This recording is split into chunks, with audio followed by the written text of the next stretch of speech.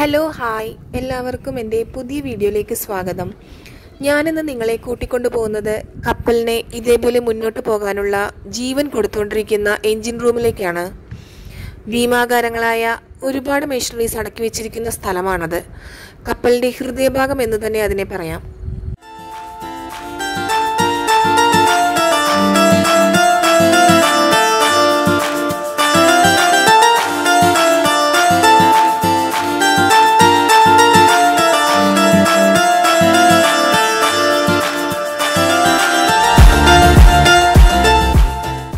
ഇതാണ് ECR എന്ന് വിളിക്കുന്ന കപ്പലിൻ്റെ എൻജിൻ കൺട്രോൾ റൂം. നമുക്ക് ഇവിടെ ഒന്ന് കണ്ടിട്ട് മെയിൻ എൻജിൻ കാണാൻ പോകാവുന്നതാണ്. ഇവിടെ ഒരുപാട് സ്വിച്ചുകളെല്ലാം കാണാവുന്നതാണ്. ഇവിടെ നിന്ന് നമുക്ക് എല്ലാ പമ്പുകളും സ്റ്റാർട്ട് ചെയ്യാനും സ്റ്റോപ്പ് ചെയ്യാനും അതുപോലെ അലാംസും ഇവിടെയാണ് വരുന്നത്. ലോകത്തിൻ്റെ ഏത് കോണിൽ പോയാലും മലയാളികൾ ഉണ്ടാകുമെന്ന് പറയുന്നത് പോലെ ഇവിടെയും ഉണ്ട് കേട്ടോ ഞങ്ങളെ കൂടാതെ 2 മലയാളികൾ. 2 പേരും എൻജിൻ റൂമിൽ ഒരേ സമയത്ത് ജോലി ചെയ്യുന്നവരാണ്. ഇതാണ് കേട്ടോ നമ്മുടെ അജേഷ്. കോതമംഗലംകാരനാണ്, ഓയിലറാണ്. വീട്ടിലിപ്പോൾ തകൃതിയായിട്ട് കല്യാണാലോചന നടക്കുന്നുണ്ടെന്ന് പറയാൻ പറഞ്ഞു. ഈ ഇരിക്കുന്നതാണ് രാജേഷ്, പാലക്കാടുകാരനാണ്, 3rd എഞ്ചിനീയറാണ്. ഇവർ 2 പേരും കൂടിയാണ് കേട്ടോ നമ്മളെ മെയിൻ എൻജിൻ കാണിക്കാൻ കൂട്ടിക്കൊണ്ടു പോകുന്നത്.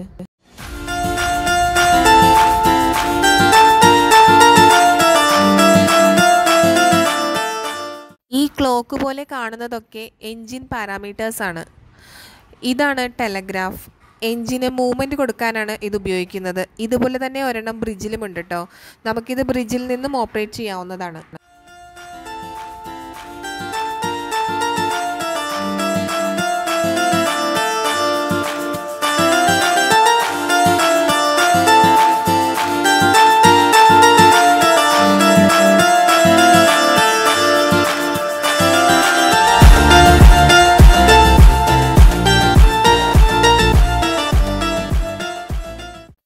ECRൽ നിന്നും ഈ ഡോർ ഓപ്പൺ ചെയ്താൽ നമുക്ക് മെഷീനറി സ്പേസിലേക്ക് പോകാവുന്നതാണ്. ഇത് മൊത്തം 4 നിലകളാണ് കേട്ടോ ഉള്ളത്.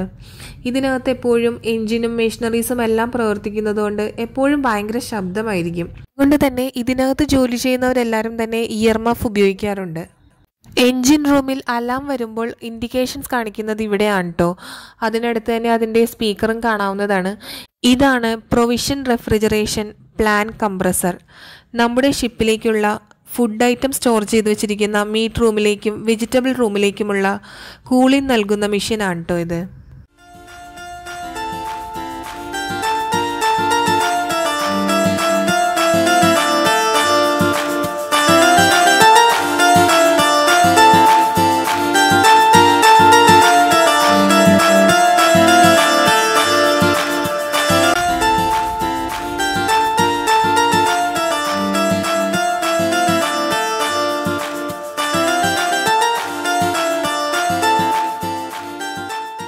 അടുത്തതായി നമുക്ക് ഫ്രഷ് വാട്ടർ ജനറേറ്റർ ഒന്ന് കാണാം. ഇതാണ് കേട്ടോ കടൽ വെള്ളത്തിനെ ശുദ്ധീകരിച്ച് നമുക്ക് കുടിക്കാൻ പറ്റുന്ന വിധത്തിൽ അണുവിമുക്തമാക്കി തരുന്നത്.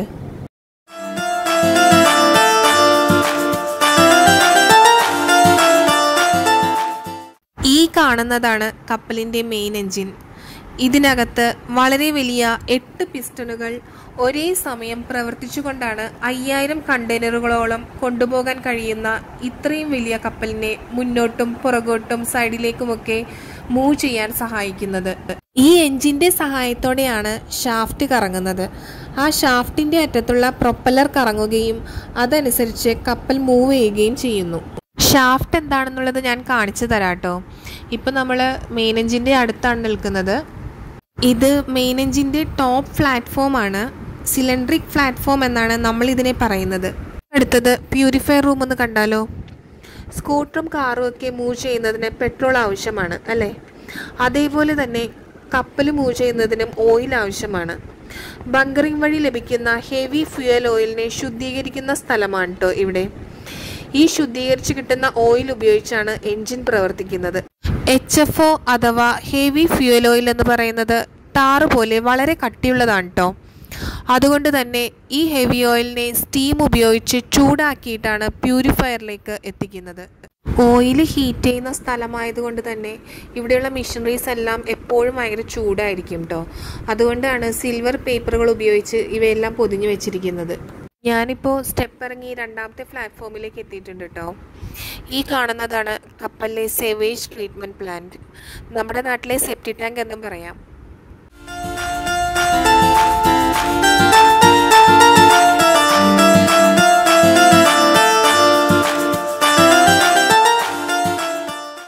ഈ കാണുന്നതൊക്കെ ടോപ്പ് പ്ലാറ്റ്ഫോമിൽ നമ്മൾ കണ്ട മെയിൻ എഞ്ചിൻ്റെ ഭാഗങ്ങൾ തന്നെയാണ് കേട്ടോ.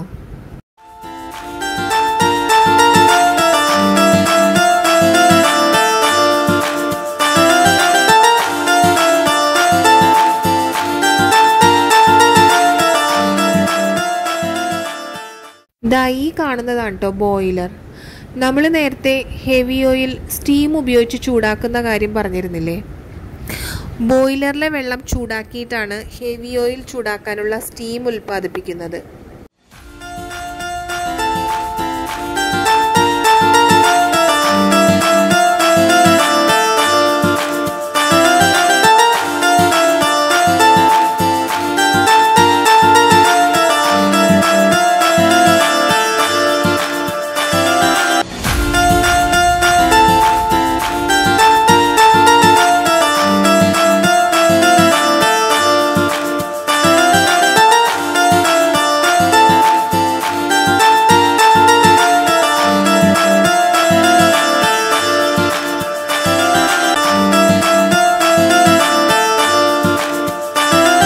ഞങ്ങളുടെ പണിയായുധങ്ങളാണെന്നാണ് കേട്ടോ തേർഡ് എഞ്ചിനീയർ പറയുന്നത്.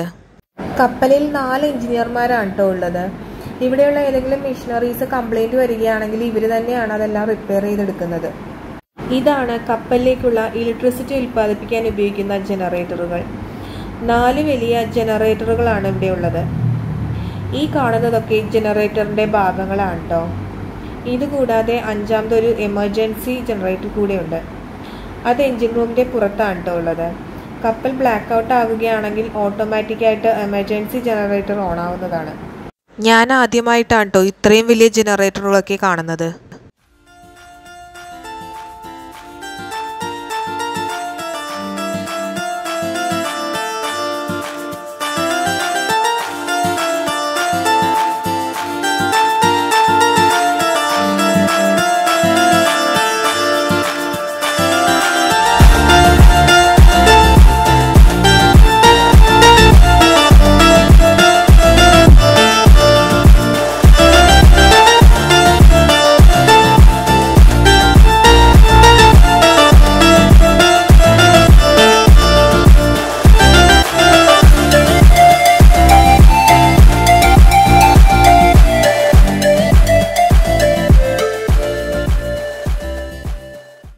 ഇതാണ് കേട്ടോ സ്പെയർ പിസ്റ്റൺ. നമ്മൾ നേരത്തെ മെയിൻ എഞ്ചിനിൽ 8 പിസ്റ്റണുകൾ കണ്ടിരുന്നു. അതിൻ്റെയാണ് കേട്ടോ ഈ സ്പെയർ. നമ്മൾ ആ കാണുന്ന ചെറിയ ഭാഗം മാത്രമല്ല കേട്ടോ, അതിൻ്റെ താഴേക്കും പിസ്റ്റണിൻ്റെ ബാക്കി ഭാഗങ്ങൾ വരുന്നുണ്ട്. എൻജിൻ റൂമിലൂടെ നടക്കുമ്പോൾ റോങ് ടേൺ, റെസിഡൻസ് ഈവിൽ പോലെയുള്ള പല ഇംഗ്ലീഷ് മൂവികളും മനസ്സിലൂടെ കടന്നു പോയിട്ടോ. ഇതിനകത്തൂടെ ഒറ്റയ്ക്ക് നടക്കാനുള്ള ധൈര്യം എനിക്ക് എന്തായാലും ഇല്ല കേട്ടോ. നമ്മളെക്കാളും സൗണ്ടിലാണ് ഇവിടെയുള്ള മെഷീനറീസ് എല്ലാം പ്രവർത്തിച്ചുകൊണ്ടിരിക്കുന്നത്. ഞാനിവിടുത്തെ സൗണ്ട് ഒന്ന് ചെറുതായിട്ട് കേൾപ്പിക്കാം. ഞാനിത് മ്യൂട്ട് ചെയ്ത് വെച്ചിരിക്കുന്നതുകൊണ്ടാണ് സൗണ്ടൊന്നും കേൾക്കാതിരുന്നത്.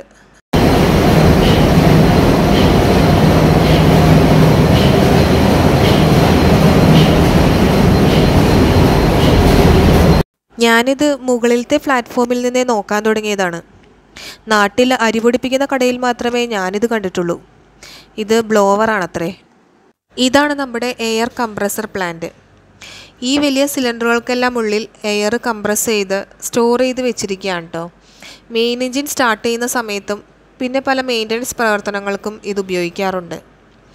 ഇതൊക്കെയാണ് എയർ കംപ്രസ് ചെയ്യാൻ ഉപയോഗിക്കുന്ന ഉപകരണങ്ങൾ.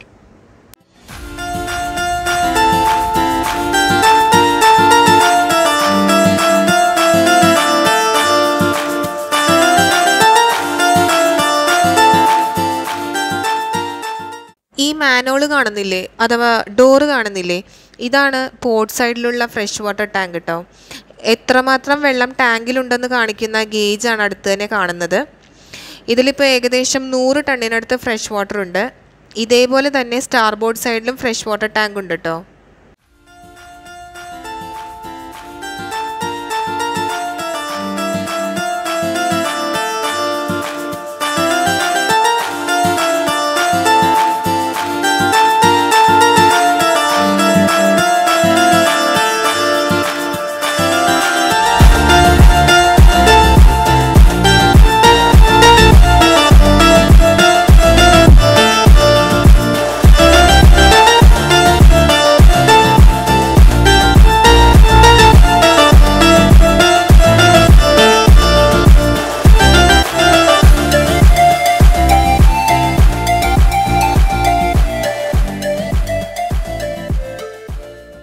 നമ്മളങ്ങനെ സ്റ്റെപ്പ് ഇറങ്ങി മൂന്നാമത്തെ പ്ലാറ്റ്ഫോമിലേക്ക് എത്തിയിട്ടുണ്ട് കേട്ടോ.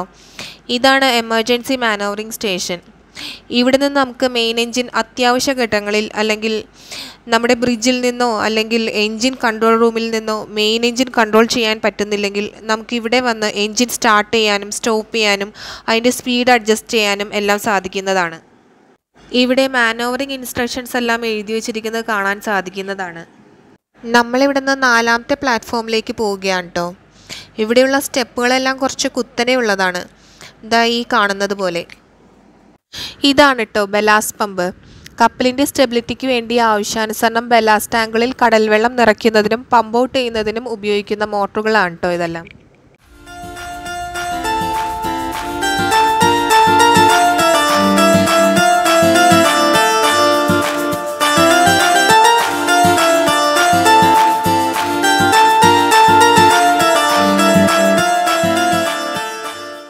സാധാരണ നമ്മുടെ വീടുകളിൽ വാട്ടർ ടാങ്ക് മുകളിലല്ലേ വയ്ക്കുന്നത്. സ്റ്റെബിലിറ്റിയെ ബാധിക്കുമെന്നുള്ളതുകൊണ്ട് കപ്പലിൽ അങ്ങനെ വയ്ക്കാൻ സാധ്യമല്ല. കപ്പലിൽ ഹൈഡ്രോഫോർ സിസ്റ്റം ഉപയോഗിച്ചാണ് കേട്ടോ മുകളിലുള്ള പൈപ്പുകളിലേക്ക് വെള്ളം എത്തിക്കുന്നത്. ഈ കാണുന്നതിൽ കംപ്രസ്ഡ് എയർ ഫില്ല് ചെയ്യുന്നുണ്ട്. ആ എയർ പ്രഷർ കൊടുത്തുകൊണ്ടാണ് വെള്ളത്തെ തള്ളി മുകളിലുള്ള ക്യാബിനിലേക്കും മറ്റും വെള്ളം എത്തിക്കുന്നത്. എങ്ങനെയാണ് എയർ ആവശ്യാനുസരണം ഫില്ല് ചെയ്യുന്നതെന്നാണ് നമ്മുടെ തേർഡ് എഞ്ചിനീയർ കാണിച്ചു തരുന്നത്.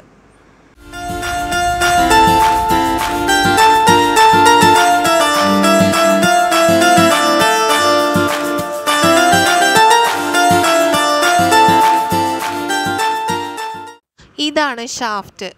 മെയിൻ എഞ്ചിനെ കുറിച്ച് പറഞ്ഞപ്പോൾ ഷാഫ്റ്റ് കറങ്ങുന്ന കാര്യം പറഞ്ഞിരുന്നില്ലേ? ഷാഫ്റ്റ് കണക്റ്റ് ആയിരിക്കുന്നത് ഇവിടെ നിന്നും നീളത്തിൽ പ്രൊപ്പല്ലർ വരെയാണ്. പ്രൊപ്പല്ലർ കറങ്ങുമ്പോഴാണല്ലോ കപ്പൽ മൂവ് ചെയ്യുന്നത്. മെയിൻ എഞ്ചിൻ റൊട്ടേറ്റ് ചെയ്യുമ്പോൾ ഇതിൻ്റെ കൂടെ പ്രൊപ്പല്ലറും റൊട്ടേറ്റ് ചെയ്താൽ മാത്രമേ വെള്ളത്തെ പുറകിലേക്ക് തള്ളി കപ്പലിന് മുന്നോട്ട് പോകാൻ സാധിക്കുകയുള്ളൂ. അതായത് മെയിൻ എഞ്ചിനിൽ നിന്നുള്ള പവർ പ്രൊപ്പല്ലർ വരെ എത്തിക്കുക എന്ന കടമയാണ് കേട്ടോ ഷാഫ്റ്റിനുള്ളത്. ഷാഫ്റ്റിന് നല്ല നീളമായതുകൊണ്ട് ഇടയ്ക്ക് ബെയറിംഗ് ഒക്കെ കൊടുത്തിരിക്കുന്നത് കാണാം. ഇതിനെ ഇൻ്റർമീഡിയറ്റ് ഷാഫ്റ്റ് ബെയറിംഗ് എന്നാണ് കേട്ടോ പറയുന്നത്. ഇതിനകത്ത് ഓയിലുണ്ട്. അത് ഷാഫ്റ്റിന് കൂളിംഗ് നൽകുന്നതിന് വേണ്ടിയാണ്. നമുക്കെല്ലാവർക്കും അറിയാവുന്നതുപോലെ പ്രൊപ്പല്ലർ കപ്പലിൻ്റെ പുറത്താണുള്ളത്. അതുകൊണ്ട് തന്നെ നമുക്ക് ഷാഫ്റ്റ് പ്രൊപ്പല്ലറുമായിട്ട് കണക്റ്റ് ആയിരിക്കുന്നത് ഇവിടുന്ന് കാണാൻ സാധിക്കുന്നതല്ല കേട്ടോ. ഇതാണ് എമർജൻസി എക്സിറ്റ് അഥവാ എസ്കേപ്പ് ഡോർ. ഇവിടെ എന്തെങ്കിലും എമർജൻസി ഉണ്ടായാൽ ഈ വാതിൽ തുറന്ന് ഇതുവഴി മുകളിലേക്ക് എളുപ്പത്തിൽ ഓടി രക്ഷപ്പെടാൻ സാധിക്കുന്നതാണ്.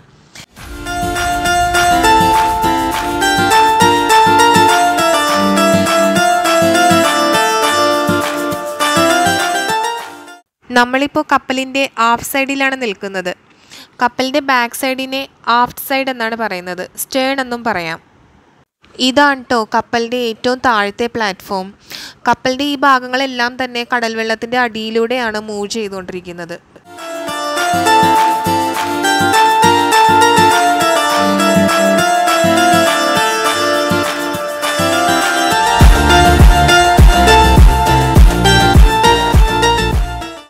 ഈ വരുന്നത് കപ്പലിലെ ഫോർത്ത് എഞ്ചിനീയർ ആണ് കേട്ടോ.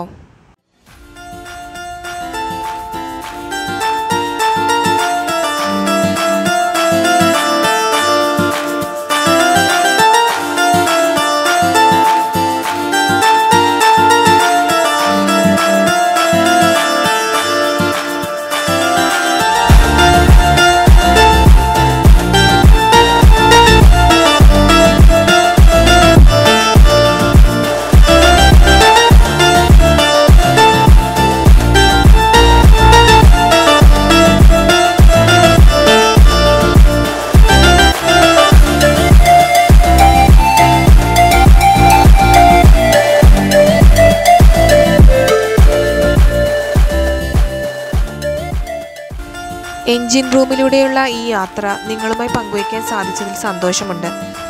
മിഷണറീസിനെ കുറിച്ചൊക്കെ പറഞ്ഞു തന്ന തേർഡ് എഞ്ചിനീയറിനും ഓയിലറിനും നന്ദി പറയുന്നു. എൻജിൻ റൂമിലൂടെയുള്ള ഈ യാത്ര എല്ലാവർക്കും ഇഷ്ടമായെന്ന് കരുതുന്നു. ഇതുപോലെയുള്ള കൂടുതൽ കാഴ്ചകൾക്കായി സബ്സ്ക്രൈബ് ചെയ്യാനും ഷെയർ ചെയ്യാനും ലൈക്ക് ചെയ്യാനും മറക്കല്ലേ. അടുത്ത പുതിയ കാഴ്ചയുമായി ഉടനെ കാണാം. അതുവരേക്കും ബൈ ബൈ.